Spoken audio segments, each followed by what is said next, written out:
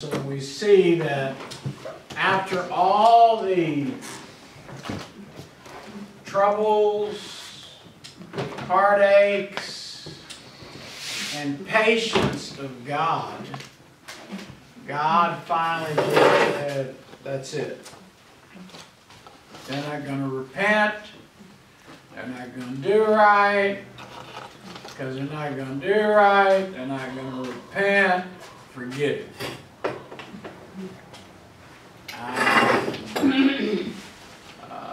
Sick and tired of them, and so we're going to start over.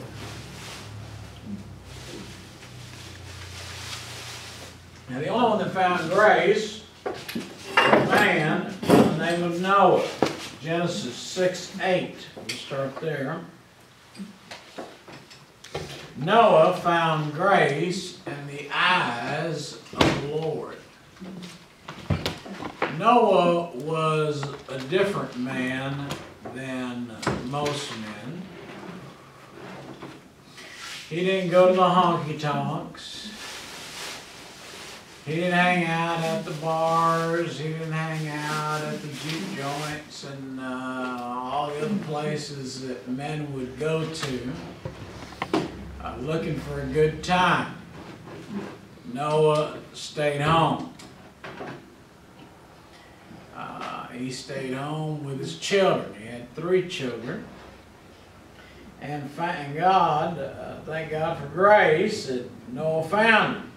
You say, what's grace? That's something you don't deserve. What's mercy? That's something keeping you from something you do deserve. Like hell. You deserve hell. If you stole 1 cookie, said 1 curse word, you deserve hell. There is sin when you were born. Now, you're innocent. While you're innocent, you'll get to go to heaven. There is a stage and process. I don't know what age, I've heard theologians say 8, 12, 6. Nobody really knows. I mean, anybody that'll tell you that they know when innocence ends is wrong. Nobody knows. Nobody. I know men that are in their 50s, 60s, did not have all their brain power. I would consider them innocent. They just were Looney Tunes, you know what I mean? Can you close that for me, Susie? So, grace is giving you heaven. Mercy is keeping you from hell. And Noah found grace in the eyes of the Lord. Amen. And the generations of Noah was a just man and perfect in his generation. Notice it says his generation. And Noah walked with God. Noah was a perfect man in his generation according to God. Not his wife, not his children, not his neighbors. Because if you talk to your wife or your neighbors or your maid or anybody else, they'll say they're not perfect. He is certainly not a perfect man. He doesn't do 100%, this or that or whatever. No. But in God's eyes, he was trying to do right. And so God said, he's a perfect man during his generation. During his time, he was doing better than those that didn't want to follow after God, didn't want to go to church, didn't want to do things right. That doesn't say Noah didn't have a temper. He might have had a big temper. You don't know. We don't know if he was a kind man, a happy man. All I can tell you is, I heard a saying, and the saying was, when they asked me about my daddy, he said, what are you going to tell them? He was my father. He was a good man, and there was a bad man in him. He was my father. That's all you can say. You know, that's the way it is. But God found something very, very special in Noah.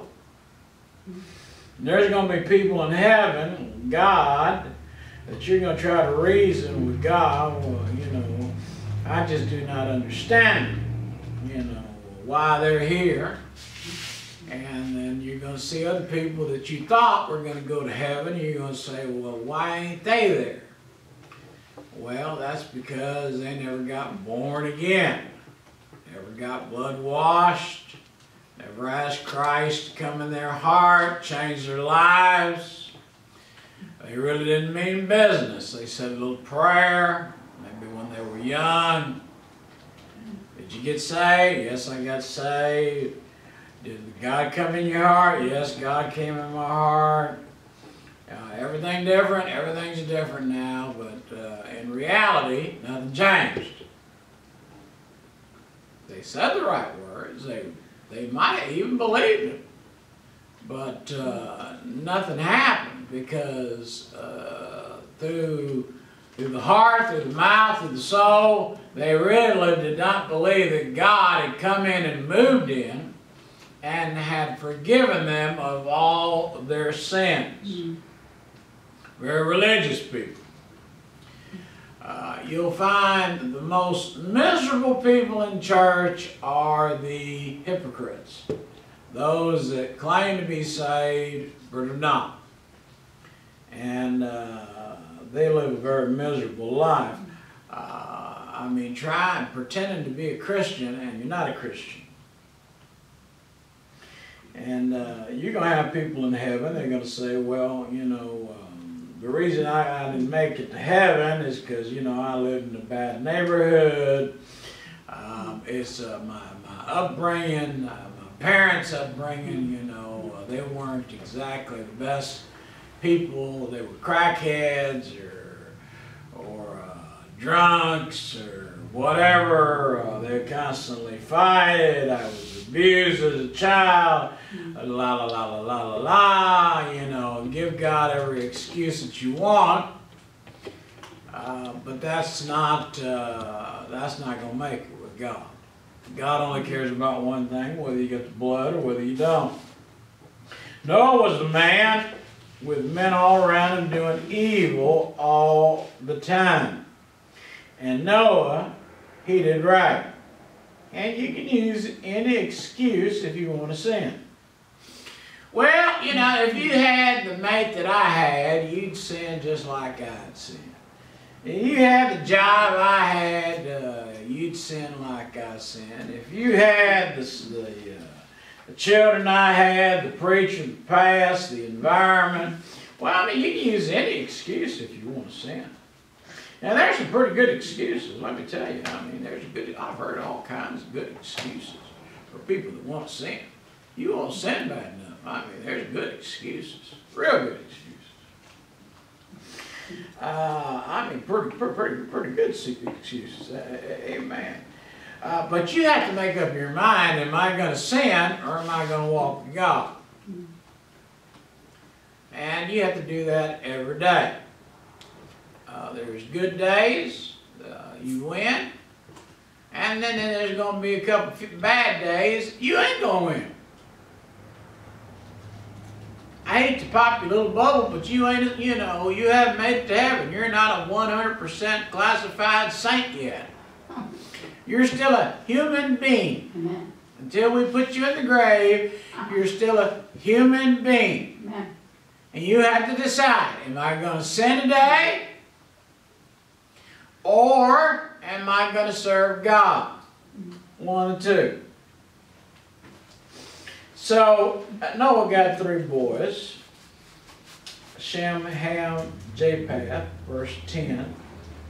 Earth also was corrupt before God, and the earth was filled with violence.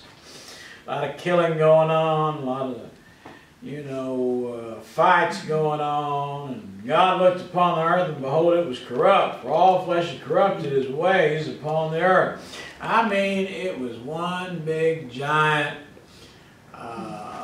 people killing, murdering each other. This guy's got a little money. Let's kill him. Let's rob him. This guy's got a pretty good looking wife. Let's steal her. Let's take her. Let's do whatever we want. Whatever we think, any evil imagination that you can think of as the worst crimes of today's society were being done back in those days. Child abuse, all kinds of things of that nature. And you'll find out it was pretty corrupt now, and it's pretty corrupt now. According to Herbert Lockyer, he wrote several books.